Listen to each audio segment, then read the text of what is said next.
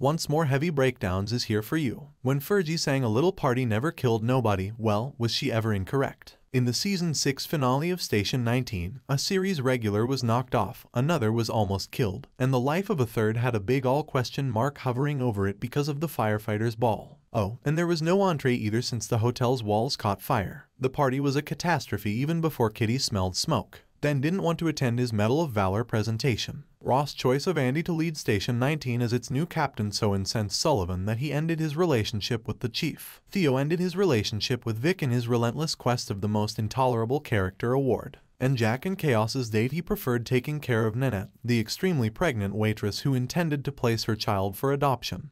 Because Kate was such a dud. In fact, Gibson was more than willing to offer to transport her to Gray Sloan when she went into labor. He only had to get his keys from the coat closet after spotting something awful there, making out with Kate and Theo. Soon, Andy and Union President Drew Ferris learned that the hotel's dance floor was ready to collapse. Ross, Kate, Dixon, and Nanette were among those who perished when it fell before they had time to electric slide everyone to safety. Jack came close to falling as well, but was saved by being hauled to safety. Hard, again. Karina and Ben worked in the kitchen after Nanette was pulled from the wreckage to attempt to save both the infant and its mother. The baby appeared to have survived, but Nanette's fate remained unknown. All of Sullivan's prior remarks were retracted once he discovered Natasha. As long as she was awake, he wouldn't give up on them, as he didn't want to. When she finally opened her eyes, it was probably the first time they had ever kissed in public. It seemed like Kate would be okay. On the other hand, Dixon Travis tried his hardest to save the guy, but he couldn't save Emmett's father. As the episode and season came to a close, it appeared like Jack was ready to inform Vic about Theo and Kate's relationship when he passed out. I hope the video is enjoyable. Please don't forget to like, comment, and subscribe for more videos. Thanks for watching.